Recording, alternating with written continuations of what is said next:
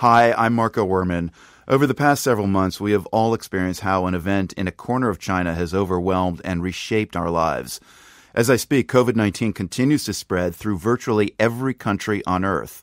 We began reporting on the coronavirus in January, and our content is freely available to everyone. None of our coverage has ever been behind a paywall. Global reporting is expensive to create, which is why we are asking for your support during this brief appeal. We're grateful when you listen to public radio, and especially grateful for supporting the journalism of the world in this moment. Please go to theworld.org/give and contribute, or follow the link right here in the episode notes. That's theworld.org/give. Be safe, be healthy, and thank you.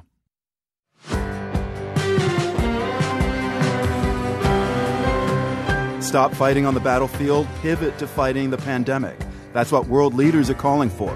It is time to put armed conflict on lockdown and focus together on the true fight of our lives. Today on The World, who's paying attention to those appeals? I'm Marco Werman. More and more of the globe is on lockdown. That means it's getting harder for families to put food on the table. It's a dilemma for Nigeria. But then again, we are Nigerians. There is no level of hardship Nigerians cannot overcome. I mean, we've seen it all. We'll get through this. We'll get past it. And when your job is zookeeper, lockdown can mean you're quarantined with the animals. I can look out of my window and I get woken up by flamingos. We are literally in the middle of the park. Those stories and more today here on The World.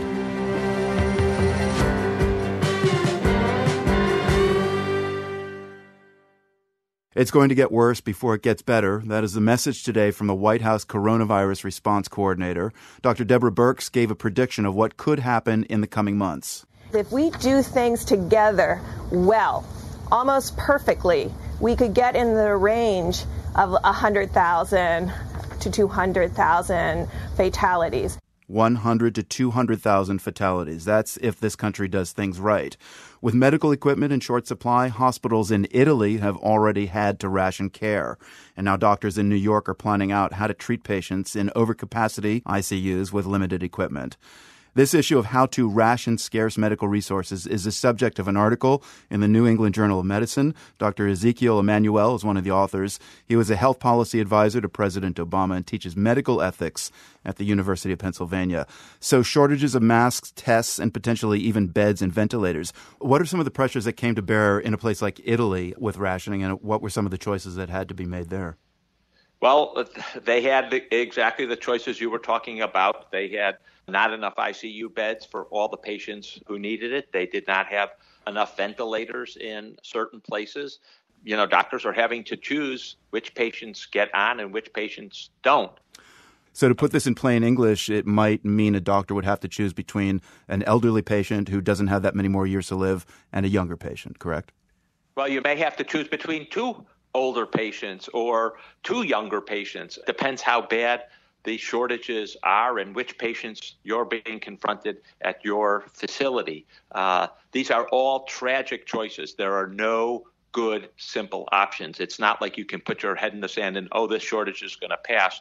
Part of the issue is that the shortage won't pass, and you are forced by nature, not because you want to, but by nature, to make a choice. And this is one of the most serious, wrenching, vexing choices that doctors and nurses have to make. And, you've seen reports of people actually crumbling under the pressure because no one wants to make it. You go into the medical profession to heal, to care for people. And this is one where you can't care for someone and you feel powerless. And people are worried about burnout and PTSD because of these kind of choices. It's really, really tragic. Yeah, and in your New England Journal of Medicine article, you and your co-authors outline 4 fundamental values that might apply to making these gut-wrenching choices. What are they, quickly? Well, quickly, you want to maximize the benefit. That's the most important thing, both in terms of life saved and in terms of life years or prognosis. You want to, realize equality when you have patients that are roughly equal in prognosis. You want to actually do some random selection. You want to recognize social usefulness. Doctors, nurses, other frontline first responders, they have to get priority to continue doing their job. And you want to give priority to the worst off. In this case, the worst off are the youngest who will die without having an opportunity to live a full life. I ought to say one other thing. These priority decisions are not just for COVID patients. They have to apply for all patients. If you happen to have a heart attack or a stroke or cancer, you should get priority just as equal to a COVID-19 patient. So it's really all patients who need healthcare resources have to be considered at the same time. And that makes these choices even more complicated than just choosing between one COVID patient and another COVID patient. Medical ethicist Dr. Ezekiel Emanuel is a vice provost at the University of Pennsylvania. He's got a new series on MSNBC starting tonight called Life in a Time of Coronavirus. Dr. Emanuel, thank you very much for being with us. Thank you for being here, Marco, and thanks for raising this incredibly tough issue that we're all going to have to think about. It's time to put down your guns because of the coronavirus. That's the appeal coming from world leaders over the past few days. They're pleading with warring sides in several major conflicts across the world, asking them to stop the fighting so healthcare professionals and aid groups can deal with this deadly pandemic. But are those calls being heard? The world's Shirin Jafari reports. UN Secretary General Antonio Guterres made this plea last week. The coronavirus, he said, illustrates the folly of war. I am calling for an immediate global ceasefire in all corners of the world. The Arab League is also calling for an immediate ceasefire. It's an organization made up of 22 Arab nations across the Middle East and North Africa. Hossan Zaki is its Assistant Secretary General. Give peace a chance. Halt all military activities, hostile activities, and start giving people a break. Zaki is calling upon armed groups around the world to do what most of us are doing: hunker down, wash their hands, and cover their mouths when they cough. The coronavirus has now reached most major conflict areas in the world. Syria has reported cases, so has Afghanistan and Libya. Yemen has yet to report any infections, but it's likely just a matter of time. Zaki says years of fighting has decimated the healthcare systems in these countries. The suffering of the peoples in those countries is already so immense because of the ongoing wars. And then the pandemic comes, and then the suffering becomes just unimaginable. In Syria, a humanitarian group called the White Helmets has dispatched teams to disinfect schools, mosques, and other public facilities. They also hand out leaflets that teach Syrians in displacement camps how to properly wash their hands. So far, a ceasefire in northern Syria is holding, but that's only part of the story. Ayman Al-Tamimi researches jihadi groups. He says the idea that the Islamic State and others in Syria are dead is simply not true. Tamimi says the Islamic State sees a few opportunities in this pandemic. One of the things IS has called for actually in this context is renewed efforts to try to break free prisoners held, say, in camps in eastern Syria and elsewhere. On Sunday, a group of ISIS prisoners managed to escape from a prison in northern Syria. Some of them were recaptured, but others are still on the loose. Vera Mironova, a researcher at Harvard University, connected me with one of the fighters in Idlib province. He's originally from Uzbekistan and calls himself Abu Shwaib. He's with a jihadist group called Liwa Muhajirin Ansar. In an audio message, Abu Shwaib tells me he's not worried about the coronavirus pandemic. People here are wearing masks and gloves to protect themselves, he says. So I asked him about the calls for a ceasefire. Will he and his fellow fighters stop their attacks so that locals can deal with the coronavirus outbreak? It's the Russian and Syrian forces that are attacking civilians. They're the ones who don't care about human lives, he says. The Islamic State is active in Afghanistan as well. Last week, it carried out an attack on a Sikh temple in Kabul, killing 25 people. In the aftermath, families gather to mourn their loved ones. Then there's the Taliban. The group recently signed an agreement with the US that raised hopes for a final peace deal with the Afghan government.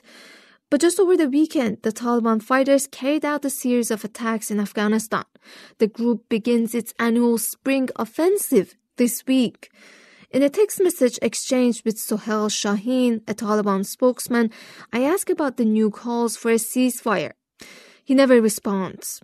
So far, it seems the pleas from the United Nations and others are not being heard. In Afghanistan, Syria, Yemen, and elsewhere, fighters don't see a bigger common threat in the coronavirus. And they're not ready to swap their guns for hand sanitizers and surgical masks. For the world, I'm Shirin Jafari. Even if wars are not grinding to a halt amid the global COVID-19 pandemic, something else is refugee resettlement. The pause on the global relocation of refugees is leaving families divided and people stranded thousands of miles from each other. The world's Rupa Shenoy reports. In Ohio, a couple separated from their baby finally thought they were going to be reunited. Daman Ebshir told me the story in Somali through an interpreter. 4 years ago, she and her husband, Muhammad, were living in a refugee camp in Ethiopia when they finally got approval to be resettled in the United States. Mohammed was sick and needed medical treatment, so rather than delay to get their newborn baby daughter Nimco's paperwork in order, they left her behind with her grandmother. They've been fighting to bring Nimco to Ohio ever since. A few weeks ago, everything seemed to finally be in order for Nimco to join her parents. Then the coronavirus hit. Abshir doesn't know when she'll see Nimco again and can only hope it'll be soon. Because of COVID-19, the United Nations International Organization for Migration has put refugee resettlements on hold, quote, for as long as it remains essential. Advocates say that's left Abshir's family and thousands of other refugees worldwide in limbo. Yael Schaefer is senior U.S. advocate for Refugee International. They're refugees who are survivors of violence or torture. They're unsafe where they're living. These are sort of the people who really, really do need to be resettled. They need to be gotten out of there. Canada is the current world leader in resettlement. It expected to welcome about 30,000 refugees this year. Shauna Labman is an associate professor of human rights at the Global College University of Winnipeg. She says it's hard to know how people in the pipeline will be affected by the current stop in resettlements. Because it's really hard to know how long this will actually continue. The likelihood is it'll slow down everything, of course. That means families stay separated longer because many people in the process of coming to Canada are joining relatives who've already settled there. So I'm sure a lot of people are left feeling extremely fearful in these moments. There's a lot of precarity at play right now. At the International Rescue Committee, Jennifer Syme worries some will see the suspension in refugee resettlements as confirmation of the unfounded fear that foreigners are bringing COVID-19. I mean, we're already seeing here in the United States attacks against Asian Americans just because of the coronavirus. She says refugees approved for resettlement have gone through extensive health and security checks. Officials are actually worried they'll be exposed and infected while traveling. What's important is to ensure that this pause in the resettlement program due to COVID-19 doesn't become permanent, and that this is not used as an excuse for stopping the resettlement program, even at a time when COVID-19 is no longer an issue. Until the program resumes, Daman Ebshir says she and her husband in Ohio can do nothing but pray. They've just had another baby, a little boy, who they can't wait to introduce to his big sister. But they worry that back in Ethiopia, their daughter Nimco could be in danger. With little access to water and other basic services, advocates warn refugee camps could soon be hotspots for COVID-19. Abshir says, for now, Nimco's life is in God's hands. For the world, I'm Rupa Shenoy. Coming up on the show, one of those nature breaks you need for your mental health. And thanks to the magic of radio, you can actually stay indoors. You're with The World. Hello, public media fans. We know you value what we do here at The World, but it costs a lot of money to bring you these important stories. Important stories with context and critical voices from the front lines in our interconnected world. That's why we are asking for your support during our spring campaign. These days, more than ever, independent journalism is an important part of our democracy. We're asking you to help support it now. Go to theworld.org/give. Become a monthly supporter of the program that informs, educates, and connects you with our changing world. That's theworld.org/give. Stay safe, stay healthy, and thank you.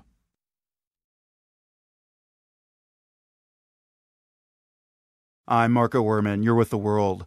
If you think you're feeling cooped up at home, try sharing your space with over 1,000 wild animals. Penguins, red pandas, parrots, otters, to name just a few.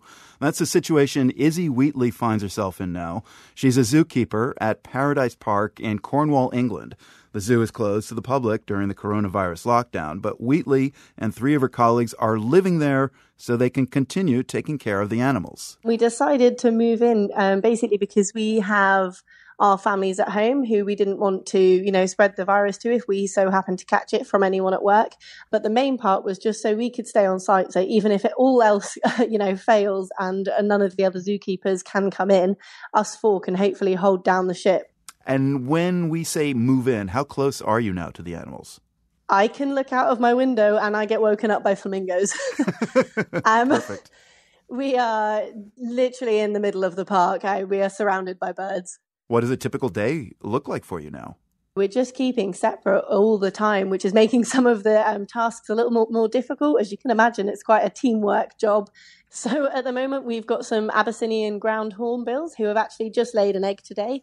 And so as soon as they lay an egg, they become very, very aggressive. If you don't know what they are like very big ground birds, but they can fly. They have huge, long beaks and they bash their beaks. So we have to go in with almost like a riot shield to make sure we can block off the door while the other one goes in to feed, because one person at a time, it's not very safe. I'll take note to next time I see an Abyssinian hornbill nesting in the wild. Just run away. And so you and the other 3, you're maintaining social distance at all time during the day, I suspect. Yeah, we are trying our best to, and especially while we're living together now, we've got to now do it in the flat together. We are mainly concerned about keeping our distance, especially from the other keepers who are coming in and out, because we're not actually leaving the park at the moment, which is completely crazy. So I've never stayed at work so long in my life. Is that what's the most crazy part of it, that you're just there 24/7 now? Yeah, we are just at work 24/7. There's no switch off mode anymore, and there can't really be, because there's all of this extra work. We're constantly changing rotas. We're constantly updating what jobs need to be done. And also we've just hit breeding season. So it's completely crazy. Everything has just started breeding. So we're going to be updating all of the chick diets. There is just so much going on at the work. There's not really a break when you get home. So does that mean when the animals start giving birth, will you need biological specialists to come in, or are some of you qualified to do that? Most of it is birds, and they are quite good. However, we have been hand rearing penguins the last couple of years because our parents don't seem to be the best at it. I can imagine within the next couple of weeks, we are going to have some baby penguins in the flat, which we are hand rearing. Are you looking forward to that, or a little bit of trepidation there? We're keeping our fingers crossed that the penguins will be good parents this year, and we don't have to hand rear any, and we can just let them do their business and we can have a good night's sleep. I've got these images of that book, Mr. Popper's Penguins, in my head, and you're like in that room there, and little baby penguins wandering around. But it does raise a kind of point. I'm wondering about coronavirus in a zoo. Have you checked in with biologists or epidemiologists to find out, is there any risk of transmission from animal species to humans or vice versa? We've had to just assume from the guidelines that have been given out, there are no definites for yes and no as far as we're aware for zoos, but we're keeping, Oz on top of it as we can. And we are taking all the precautions we can with gloves, washing hands, keeping our distance, and not having the contact unless it's necessary. Izzy Wheatley, a zookeeper at Paradise Park in Cornwall, England, currently one of 4 zookeepers on the site. Izzy, thanks very much, and stay strong through this. Thank you very much. Wellness gurus do recommend you get out to connect with nature when possible. That can be hard if you live in a city and the path toward nature is crowded with other humans. If that's the case, consider this next story your moment of nature zen for today. Recently, the annual European Tree of the Year was named. It's an award meant to highlight the way people connect emotionally with nature. This year's winner was a pine tree in the Czech Republic known as the Guardian of the Flooded Village. Miroslav Kondrata from the Czech Environmental Partnership in Brno told me about the winner.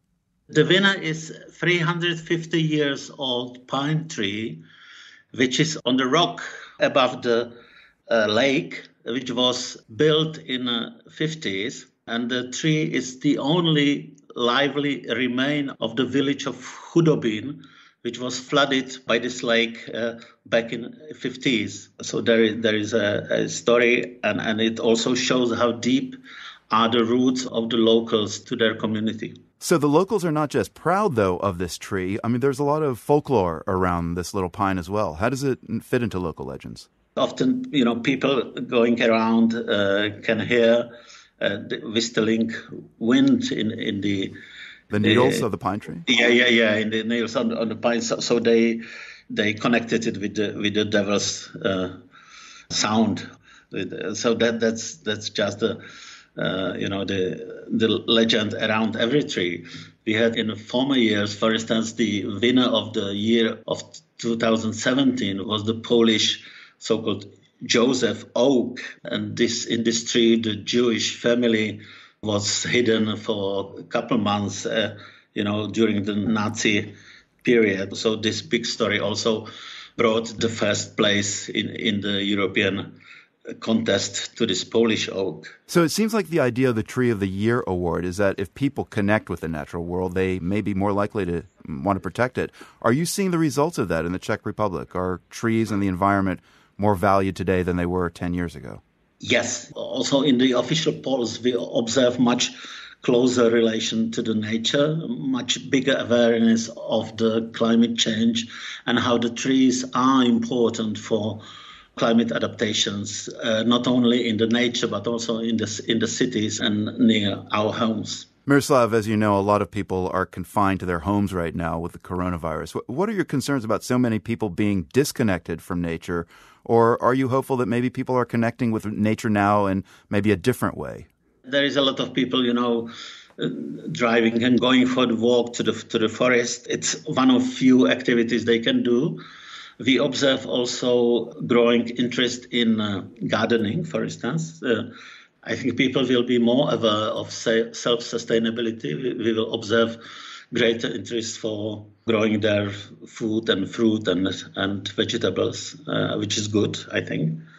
I think the world will change after this coronavirus, and people will be more aware of many things. Well, Miroslav Kondrata from the Czech Environmental Partnership Foundation, thank you for telling us about the Guardian of the Flooded Village. Thank you very much for inviting me. News headlines are coming up in about a minute. You're with The World.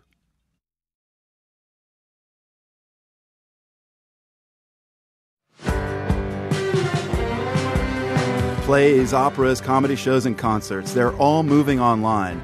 I'm Marco Werman. A virtual festival is putting the social in social distancing. Even if that dancer is in Tanzania or that artist is in the UK, we are part of the same community. There's even a beer tent. Soon, here on The World. Mixed messages. That's what millions of Russians are getting from their government on COVID-19. It started last week with a presidential address from Vladimir Putin. Putin announced that this week would be a holiday week with paid time off, but he did not mention social distancing or a quarantine. That was last week, as I said, and so much has changed since then. Moscow's mayor and the prime minister have called for social isolation. Still, until today, Putin remains silent. Now, Moscow is suddenly under quarantine. Reporter Charles Maines is in the city. I asked him if this quarantine order came as a surprise. Well, I think it was. Putin, as you noted, addressed the nation last week, calling for a workless week that was to be paid by the government. The thing is that Putin, while he urged people to stay home, it was a far cry from a quarantine, and people seemed to take it that way. You know, there were people out in the parks over the weekend. There were a lot of people barbecuing because it was nice weather. And all of this didn't please Moscow Mayor Sergei Sobyanin. He said this was not the desired effect, and so he issued the quarantine. Now, what does that mean for now? It means Muscovites can only go out to supermarkets, to pharmacies, walk the dog, maybe take out the trash. And that's not if you're already under quarantine, which I am, because I arrived from a hotspot, the U.S., just a few weeks ago. And how is that going to be enforced? Well, they're saying right now that they will issue permits for some people, essential workers, to get around the city. They've also talked about these QR codes, essentially barcodes. They'll be issued through the mayor's office, which would allow police to quickly check where you're registered, how you're getting around. So it's a way to sort of provide some social controls. And, of course, there are issues there with surveillance. So Vladimir Putin seemed to suggest that this wasn't a big deal in Russia. Did he have an about face on all this? You know, it did. And even his speech just last week was calling for, again, this workless week. It seemed to a lot of people to be a questionable choice. Today, he took to the airways again. This time, he said, we've got to save lives. And he endorsed the quarantine. Now, the problem is that if you talk to medical professionals, there are a lot of concerns, of course, but underreporting of cases. Russia has now just 1,800 cases confirmed, 9 deaths. And a lot of people are certainly concerned that reflects some kind of artificial lowballing. Yeah, I mean, there was concern that low number of cases, suddenly in the middle of it, there is a suspicious spike of pneumonia cases. So how much can we trust Russia's reported numbers? The critics say that these numbers are low. There's questions about ineffective testing, also reclassifying these illnesses as something like pneumonia instead of COVID-19. I talked to a neurosurgeon in Moscow named Dr. Selovod Shurhai, and he had concerns that even with the low statistics as is, Russia's already having problems being prepared. According to the official position of the Moscow government and Russian government in general, we don't have any epidemic in Russia, but we already don't have any resources to prepare for it. So my question is, guys, what did you do for almost 2 months? Almost nothing at all. Charles, do you think other medical professionals would agree with him? Well, we're hearing from some, primarily on state media. As I said, if state media shows these well-equipped hospitals, Putin just last week, in fact, visited one in Moscow that looked nice. But on social media, it tells a different story. There's shortages of masks, protective suits, ventilators, and the hospitals in the regions are certainly desperately underfunded compared to Moscow. So I think there's a real worry here that the entire healthcare system will be tested beyond what capacity as this virus unfolds. Reporter Charles Maines in Moscow telling us about Russia's response to COVID-19. Charles, thanks very much. Thank you. From lockdown in Russia to lockdown in Nigeria, major cities in Africa's most populous nation are shuttered after authorities identified more than 100 cases of COVID-19. The country's borders are closed, domestic flights are grounded, and the price of Nigeria's main export, oil, has plummeted. I asked journalist and author Adobe Trisha-Wobani in Abuja what people are saying about the outbreak in Nigeria's capital. For now, we have just the top government, really top government officials, people like the President Buhari's right-hand man, and then top politicians, former vice president's son, head of customs and immigration, these people who can afford to fly in and fly out. In fact, I was listening to the news a short while ago, and a government official was saying, it's wrong for you people to keep thinking it's a disease for the rich people. Please be careful. Please observe social distances. We are dreading what would happen if it trickled down from the top. The elites have their houses, have their cars. Now imagine if it gets to the masses who live in these crowded, overpopulated slums. We cannot even imagine the kind of disaster awaiting us. And that is why the lockdown is so essential at this time. Well, help us think through that, because there are so many people in Lagos. I think of the young men striving to make a living, the so-called area boys. They're outside almost all the time. Where could they actually self-isolate? There are people who depend on their having to leave their houses every day to eat a meal for that day.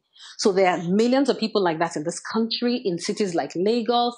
There are people who live dozens in a room with no electricity. They have to move around all day to be, to feel alive, to be healthy. So we just can't imagine what it would be like trying to keep these people cooped up. The Ebola crisis in 2014 was taken very seriously in Nigeria. The WHO called Nigeria's work tracing potential Ebola contacts world-class epidemiological detective work. Today, though, we're hearing about kind of the rumor mill taking over where science seemed to rule in 2014, everything from a deep belief in the curative powers of chloroquine, the malaria prevention drug, to how coronavirus even came to Nigeria in the first place. What's going on and what have been the lessons from Ebola in 2014? Well, Nigeria had definitely handled Ebola well. We had some really qualified, exemplary health professionals at the forefront of that battle. After the Ebola crisis, the people at the forefront, those of them who didn't die, were not paid. They were praised all over the world, but till today, they're struggling to get the fees they're owed. And so a lot of them left their jobs. Some that I know returned to the United Kingdom, returned to the United States. These were returnees, qualified Nigerian medical personnel who returned to help their country. So yes, Nigeria was praised at that time, but I believe that we're having to raise a new team to tackle this. So we're sort of starting from scratch to tackle this epidemic.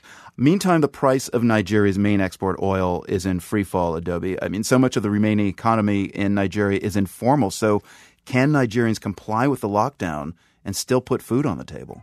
We dread the next 2 weeks. But then again, we are Nigerians. Like Fela said in one of his popular songs, the popular musician Fela, late musician, said, suffering and smiling.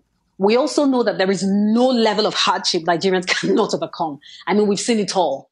We know that anyhow, we'll get through this, we'll get past it. Fela Anikulapo Kuti, always quotable, now more than ever. Journalist and author Adobe Trisha Wobani in Nigeria's capital.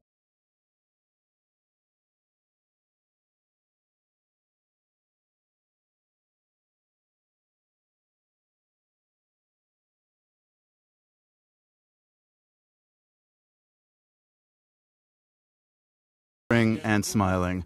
The coronavirus is nothing to smile about. At least the daily press briefings from the World Health Organization keep us informed. Here's Dr. Tedros Ghebreyesus, the head and central figure at the WHO. WHO continues to call on all countries to implement a comprehensive approach with the aim of flattening the curve. The WHO's authority to manage global health emergencies has grown over the years, but there are still significant limits on what it can do. The World's Ilana Gordon has a story about how its power has evolved. The global health stage is crowded with all sorts of performers, individual governments, NGOs, private companies. And on that stage, the World Health Organization has a unique role. Think of it as the conductor of a symphony.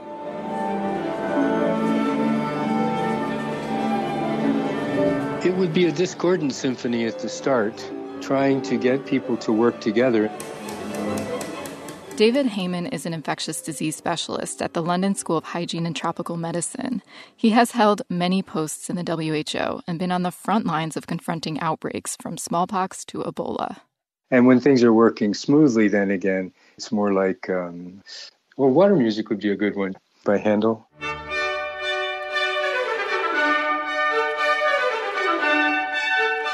The WHO was founded after World War II.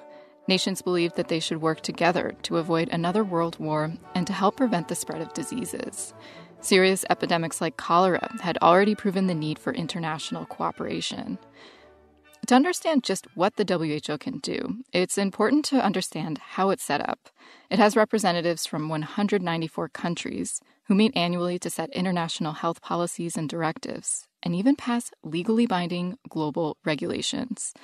There's one catch, though. The WHO can't really enforce the rules it sets. It is a conductor of an orchestra which doesn't have any authoritative tools. That is Mary Paul Kinney, a former assistant director of the WHO, who now oversees research at France's National Institute of Health. So if an instrument is playing well or badly, there's nothing you can do. This dynamic has been a challenge for the WHO from the get-go. So over the decades, it's developed a set of tools to nudge nations to act in harmony, to follow the same musical score, if you will. David Heyman says the aim was narrow at first, to help communities address just a few kinds of infectious diseases. The essence of a successful smallpox campaign is to quickly find outbreaks of the disease and contain them.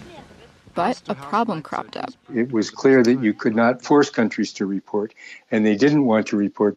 Countries didn't always want to report an outbreak of a disease because it could make them vulnerable to trade sanctions or to outside groups who might use them to make medical discoveries that they then wouldn't share. So the WHO made some changes. It set up a global network of labs and disease specialists that could respond to outbreaks in a coordinated way. And it stopped relying solely on self-reported information from countries. Heyman was on the front lines of these efforts in the early 2000s when this revamped system was put to the test. It had already picked up an outbreak of a disease which was causing high mortality in China in November of 2002, but China continued to reply that they did not have any major outbreaks.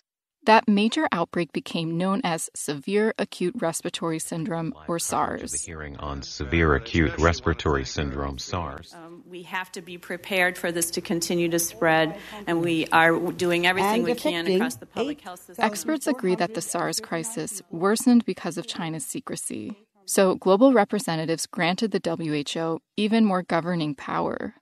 Now, the WHO can declare a health emergency of international concern, even if a country denies it's suffering an outbreak.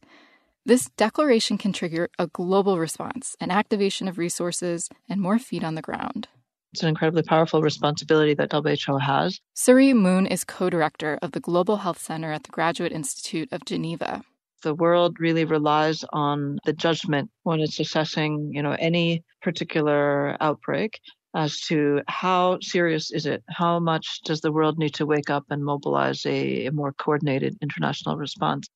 With this new ability, the WHO can issue guidelines and protocols on how to best respond to a health emergency. The WHO has also been granted stronger diplomatic power. It can officially call out countries that aren't following the rules. Thomas Boyke is director of the Global Health Program at the Council on Foreign Relations, and he's been a technical advisor to the WHO. The World Health Organization has the authority to name and shame nations that aren't complying with the requirements on reporting outbreaks or in not enforcing human rights in the way that they go about restricting pandemics. And name and shame they did. In the aftermath of the SARS crisis, the WHO publicly called out China for hiding the outbreak. That was a big deal. David Heyman was overseeing communicable diseases at the WHO at the time, and he recalls a shift. China started sharing information and better preparing for a future outbreak. So the norm has been changed. It's now expected and respected to report. All of these developments might seem great, but the WHO still can't make countries comply with its rules. And it doesn't always make the right call when a crisis hits. It was heavily criticized for not acting soon enough when the Ebola outbreak swept through West Africa in 2014. Contagious and potentially deadly, killing more than 10,000 people. This prompted the WHO to take even greater action to better prepare for the next global health emergency. Which brings us to today. The WHO is now leading the world's response to a new pandemic, one that is bringing even the best health systems to near collapse. There are really troubling signs that countries are fighting selfishly for their own national interests. But some health experts say that if nothing else, the WHO is doing well at getting scientists and public health leaders to coordinate their work worldwide. And it's happening at a scale and speed that's unprecedented. WHO Director Dr. Tedros Adhanom Ghebreyesus calls this pandemic the defining global health crisis of our time. The days, weeks, and months ahead will be a test of our resolve, a test of our trust in science, and a test of solidarity. It may only be after this pandemic ends that we'll know how well the world did in this test of resolve and solidarity. But for now, the WHO keeps waving its baton higher and higher to try to get everyone on the same page and playing the same song. For the World, I'm Alana Gordon.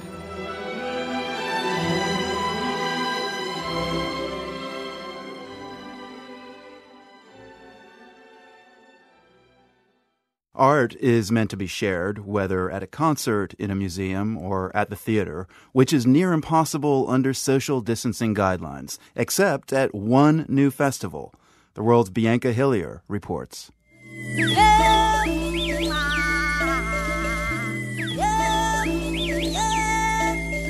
The band Ukhoikhoi has been preparing to release their first EP in Johannesburg, South Africa. Musicians Analyzer and Jogan Sullivan were to perform their self-titled single at a major festival this past weekend. Analyzer said the gig was a really exciting opportunity for exposure in Johannesburg. Our own African Hollywood, so this was going to be like a big break. But it didn't happen. The festival got canceled because of COVID-19. And Jogan said it wasn't their only canceled gig. All of the places as an artist where you have your incomes coming in from, all of them are just being cut. Then they found out about one festival that was still on, the Social Distancing Festival. The Social Distancing Festival is one of these platforms and opportunities that we are so glad to be part of. The Social Distancing Festival is an online space for artists to showcase their work if a performance or exhibition has been shut down by the coronavirus. Toronto-based playwright Nick Green created the virtual festival after his own production was canceled during the second week of rehearsal. The response to the project was immediate. 4 days later, on one day, it received something like 75,000 unique visitors. Since then, content has come in from around the globe. Danya Al-Kuli is a poet from Syria.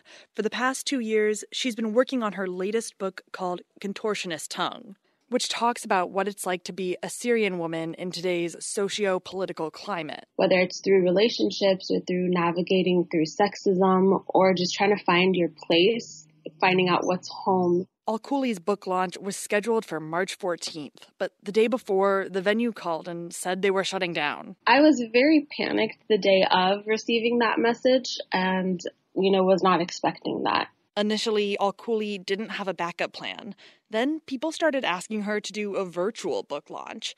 She decided to go for it and hopped on Facebook Live with her poetry cat. Disclaimer, it's actually a lot more nerve-wracking to do a virtual release than it is to do in person. There is a poetry cat that could be joining us, my cat Kai. The virtual book launch made its way onto the Social Distancing Festival site, where it sits alongside pieces from artists with a range of backgrounds, now on the same playing field.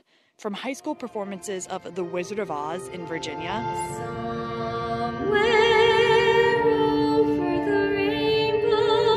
to performances from the Dutch National Opera Studio.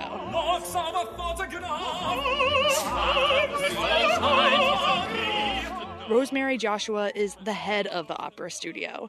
She said the world premiere of their opera, Ritratto, was canceled just one day before opening night. So the cast recorded a dress rehearsal and submitted it to the Social Distancing Festival. This was incredibly uplifting for the young singers to at least have a record for posterity, that they could share at least all their hard work, even though it was a dress rehearsal. Keeping a record of the art being produced during the pandemic is important, says Scottish artist Andrew McNiven, who is featured on the site for his moving image project called Bachelors. It provides an archive. It's a kind of slice through a particular period of time, through a particular event. And as such, I think it will become more valuable as time goes on. As time goes on, creator Nick Green isn't sure what the Social Distancing Festival will become. In just 2 weeks, he's received hundreds of submissions, gathered 8 volunteers to keep it all running, and dreamt up a fantasy scenario for how the site could connect artists. My dream is to hear the story of 2 artists that have met through my site and collaborate on some really profound piece of art, and they live across the world and never would have met otherwise. Green says his dream could come to fruition in the site's beer tent, which actually exists just like at any proper festival, though it's really just a chat room for artists to connect. And that, Green says, was the goal of the Social Distancing Festival all along. Even if that dancer is in Tanzania or that artist is in the UK, we are part of the same community. And that's really, really kept me company at a time that otherwise would have been devastatingly lonely, I think. Who knew it would take a little social distancing to bring us all closer together? For The World, I'm Bianca Hillier. To check out featured artists with the Social Distancing Festival, go to theworld.org. A lot of people have been communicating with each other online through music. jamming together or playing a part, then mixing the different parts to create a song. That, by the way, is the essence of improvisation, call and response. It's a feature of music all over the globe, definitely for these players.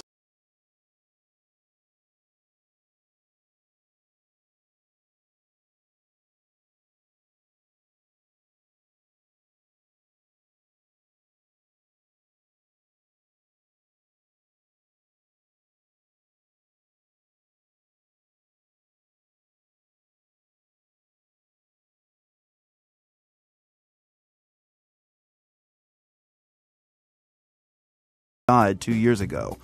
The album is called Rejoice, and it couldn't have come at a better time because A, it is joyous, and B, it comes with great advice from Tony Allen on how to start improvising via long distance. I think it's a question of, okay, let's do something together.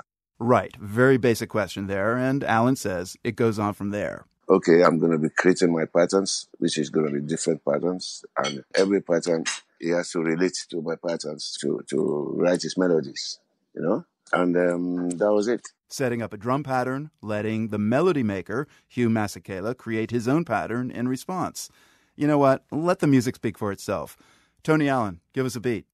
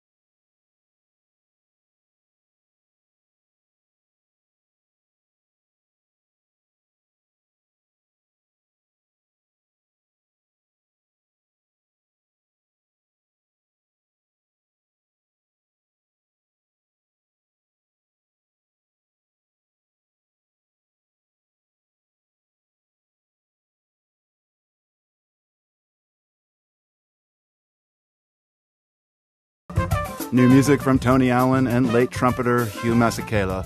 More sounds to soothe the savage isolation. That is the world on this Monday. We come to you from the Nan and Bill Harris studio at WGBH in Boston. Until tomorrow, stay safe, stay smart, stay strong. You know go dancing, you know go lovey, you know go jumping. The World is a co-production of WGBH Boston, the BBC World Service, and PRX.